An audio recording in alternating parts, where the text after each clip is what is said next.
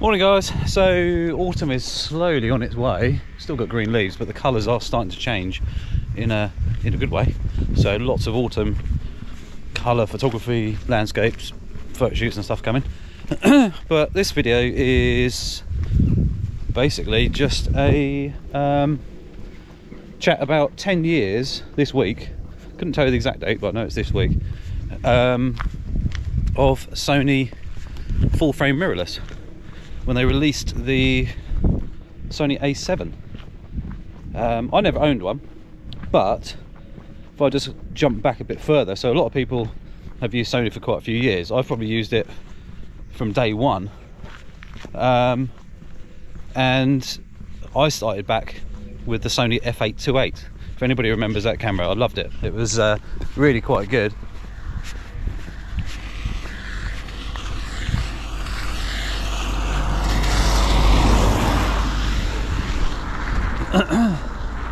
Really quite good in the fact that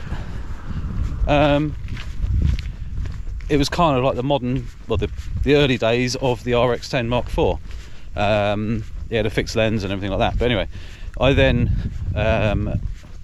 had a Nikon film camera at the time as well, and then eventually I bought Konica Minolta, because Konica Minolta, Sony were in the process of buying them out in 2007, I think, 2006, 2007, something like that. And basically, I was in the dilemma of, do I go Nikon again because I've got a few lenses? Do I go Konica Minolta because Sony are taking them over? And at the time, it was a case of loads of free stuff from Konica Minolta for the same price as the Nikon. And the shop owner that I used to shop from back in the day said to me, Sony are promising big things. And I thought, well, okay, that makes sense. So I went with Konica Minolta. So I had the 7D. In fact, I ended up having two of them for work. But great camera, 6 megapixels. Can you imagine 6 megapixels today? Photos look great. In fact, some of the pictures I look back at today and I think, blimey, they're still actually pretty good there. And we know it's not all about megapixels in the real world, but at the same time, it's nice to have that extra detail and croppability and all that sort of stuff. Those cameras then weren't full frame, they were aps-c. The first Sony full frame that came out was the A900, and they also released a lower spec 850. I don't know why, but anyway, I had that. I then went to the SLT when they brought that out, which was the A99. They also had an A77 as well, but the A99 was awesome. Absolutely amazing bit of kit.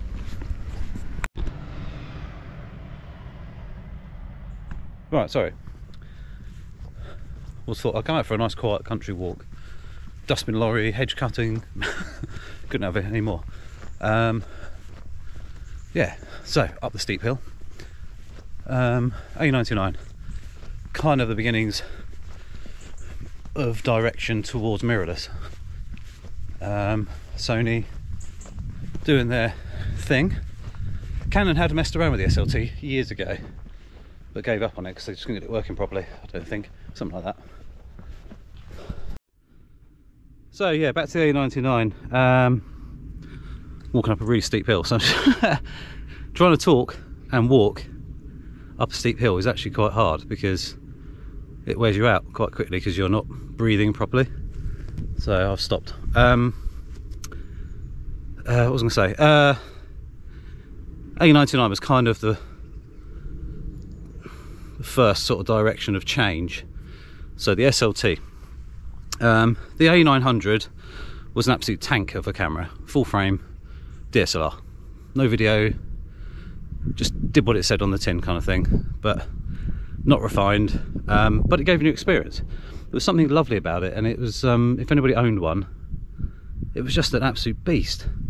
24 megapixels, quality was lovely, the photos that came out of it were awesome, and it just worked really nicely. You know, just, yeah, I mean, I took thousands of shots with mine, and yeah, it just performed brilliantly.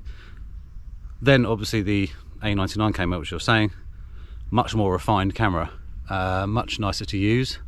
We also had video for the first time, and obviously with the lack of a mirror flipping up and down, it had a small piece of film in there instead, which was translucent. So basically it was, say, 45 degrees. The light would come in, some would go up to the AF sensor, and the rest would go into the main camera sensor. So you lost a little bit of light, but in some respects it was almost like having a mini ND filter as such. So that worked quite well. Much more refined camera, like I said, and was a joy to use actually. Really another workhorse. Big and chunky. The rear screen was awesome. Used to love the way that flipped around and pulled out and everything like that. Was really good. So that worked very well. And then obviously the A7 came along. I didn't buy an A7, so I thought there was no point at the time. And then they released the A7R. The A7R was 36 megapixels, no IBIS or anything. Quite a basic camera, but again I was thinking more megapixels the better quality. I hated it. It was a dog. It was less refined than the A900 was. Really slappy shutter. It just wasn't nice to use. I mean, it worked, and the pictures that came out of it were nice, but it just wasn't a nice experience to use. Anyway, later on, not that much later actually, they released the A7R2, and that was the huge game changer, massive game changer. The eye autofocus on it, and IBIS, 5 frames a second burst, which doesn't sound a lot now, but it was enough.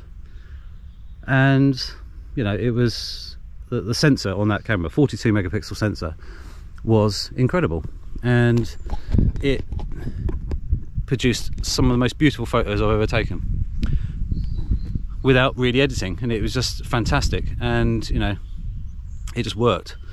Like I say, really nice quality, and the autofocus was better than before, and you know, it was just nice. Worth every penny. In fact, I think I paid for that with my tips from when I used to be a chef. So basically a free camera. So yeah, through Christmas time and things like that, I'd saved them up. But then the A7R3 came out.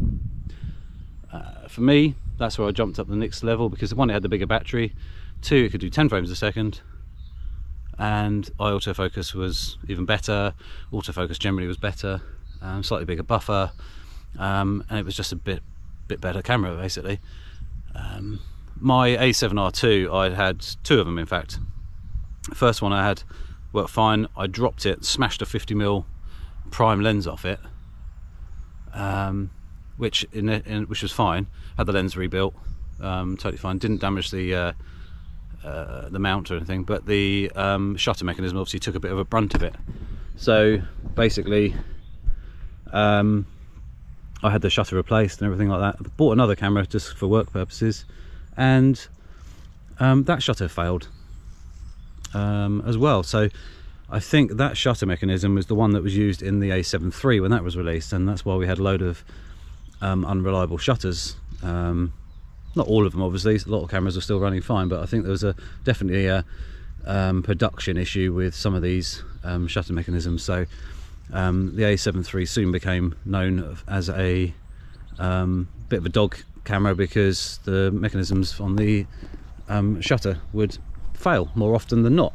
So yeah, that was a thing. So I never bought one of them, but I had the A7R3, fantastic camera. And then the A7R4 came out, and I kind of almost regret buying that. I mean, the photos that came out of it were amazing, and it had that first same kind of wow factor to the image quality that came out of it. Not medium format, but because the resolution was so high, just the extra detail there and a little bit extra sharpness and stuff like that, if you got it right, because suddenly you had a camera that would show up your own flaws. So if you didn't get the camera set up correctly, the photos wouldn't be amazing. Once you got it set up and you were used to using it and everything like that, you would realize that actually this camera is incredible and very magical quality to the images. And you know, it was fantastic. And it was kind of similar to when I went from 24 megapixels to 42 with the A7R2. So huge jump in technology. Meanwhile, Canon and Nikon are slagging off Sony, basically because the DSLR world was still better than mirrorless, and even though Sony were pushing the mirrorless thing, and people like myself kind of went, yeah, that's really cool actually, a smaller form factor, less vibration, you're getting basically instant preview on your exposure, so you don't have to fiddle around and take test shots so often and stuff like that. So it was a much more efficient way of taking photos. The fact that, you know, you had more autofocus points, you had eye autofocus, which obviously Canon and Nikon didn't have, and you know, it was just a huge benefit. Friends of mine with their DSLRs, you know, if we went out for the day and we were photographing similar things, I would have taken it and wandered off already. By the time they're faffing around, you know, setting up the cameras and stuff, I'd already taken it and gone. So it just shows you the efficiency wise of mirrorless is huge compared to a DSLR. Not saying DSLRs are bad, they're still amazing cameras and they still take awesome shots, and like a lot of people, they won't upgrade until it breaks or dies, you know, which makes sense in some respects. For me at the time, I had a lot of free money expenditure, so basically, you know, I had plenty of money because I was working so much, so I could afford to buy a new camera when I wanted and stuff like that. So, you know, I was in a very lucky position not to have to worry too much. So an upgrade every now and again wasn't really, you know, too bothered. But yeah, then obviously the A7R5 is now out. We had the A9, obviously came out in 2017, which was another game changer, 20 frames a second, a stack sensor, no blackout. So when you were taking photos, you could literally just constantly see what was going on. And that was amazing. We then had obviously the A1, which I now own, which has been the best workhorse that I've ever owned, and it's just a workhorse. It's just absolutely amazing. You know, I don't use a mechanical shutter hardly ever. I think I've done 140,000 shots with it now, and my shutter count is something like 150 shots. So the mechanical wear and tear on that camera is almost nothing. And people will say, well, it doesn't really matter. I was like, well, it hasn't got to go in for a new shutter mechanism yet, you know, if you know what I mean. So it's just basically as a long-term thing, and second-hand value, it's just going to hold its value better because it's done less photos.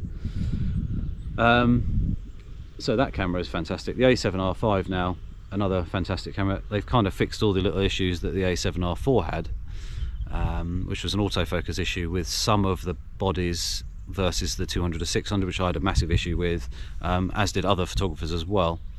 And I have done videos about it, and we could never really get to the bottom of what was going on. So, you know, it's definitely been sorted now, which is great. So anybody who's got the A7R5 is just a massive step up in the right direction. You also got the AI chips now, which is you know, just another chip in the camera which basically allows it to think a bit more about the autofocus points and stuff like that. So yeah, it makes a huge difference to what's possible with sort of autofocus and stuff like that, which is great. So yeah, I mean, the fact that, like I said before, the Canon and Nikon were just literally like, no, you're going the wrong way, you know, DSLRs are so much better, blah blah blah blah blah, and then 5 years or so down the line they gave in because they suddenly realised that Sony were winning, mainly because Canon were losing a load of customers because Sony, because you lost the mirror box, your camera was narrow, so you could actually put an adapter on, so you could utilise Canon lenses with autofocus on your Sony camera, and that really wound up Canon, I think. And lots of users were selling, and I know quite a few people who sold their Canons to go to Sony. So yeah, huge difference in the way we could utilize our cameras. Yeah, we know that obviously Canon and Nikon now caught up. They've, you know, even a couple of things they do are probably better than Sony and everything like that. I'm not being a Sony fanboy. At the end of the day, I chose to use them because of my initial purchase of buying Konica Minolta. So, you know, at the time, you know, what I got for the money. So as much as I love my Sony kit, it wouldn't bother me if I was using a Canon or a Nikon or Fuji or anything like that. Whatever I decided at the time was right for me. So, you know, we're just so lucky now that we have the huge range of stuff. And look at the second-hand market. If you want to start photography now, today, and you've only got £100 in your hand, you can go and buy a second-hand DSLR with a 50mm prime, or another lens if you wanted, or whatever, for 100 quid or less. Yeah, it's not going to be as up to date as, you know, we might like, but if you've got kids and they're 5 or 6 or whatever, and they're liking taking photos, you can actually buy them their first camera second hand, and, you know, off they go. It's mad, you know. I think my first, well, I know what my first camera was. My first point and shoot camera was an Alta, and my first SLR, so back with the film days, was a Pentax ME Super, and it made a huge difference. Then I had to spend, I can't remember what it was, I bought a couple of lenses and a body, which was used back then at the age of like 12. I still think it cost me like £200 and £300. So it just shows you how photography's, you know, gone. I mean, the market's flooded with DSLRs now. That's why they just want to get rid of them. So benefit from that. The second-hand lens market, massive, huge. You know, my last brand new lens I bought was the 200 to 600. The second one I bought. My 135G Master was a open box, so it had been opened, used, put back in the box and sent back. My 35mm Sigma f1.2, that's a 1500 quid lens, and I paid 900 for it in mint condition, used, with a year warranty. So just shows you, you know, yeah, that's still an expensive lens, 900 quid, but, you know, it's almost not far off half price, is it, really? And it's nothing wrong with it, it's like new. The Sigma 14 to 24 f2.8, that was used. I think I paid 480 for it, something like that, used. So yeah, what you can get for the money nowadays is incredible.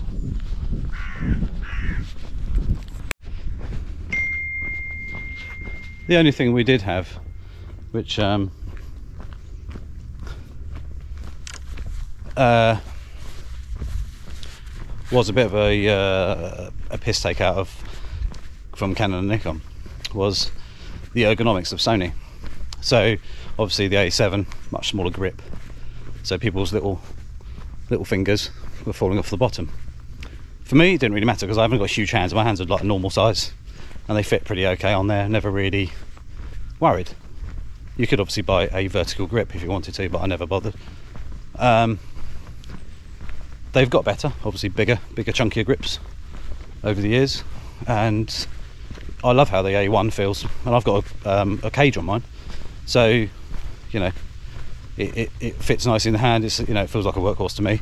The A6700, I know that's not full frame, but at the end of the day, that feels nice in the hand as well. So yeah, they have done things better. Also, people used to say the weather sealing wasn't particularly good.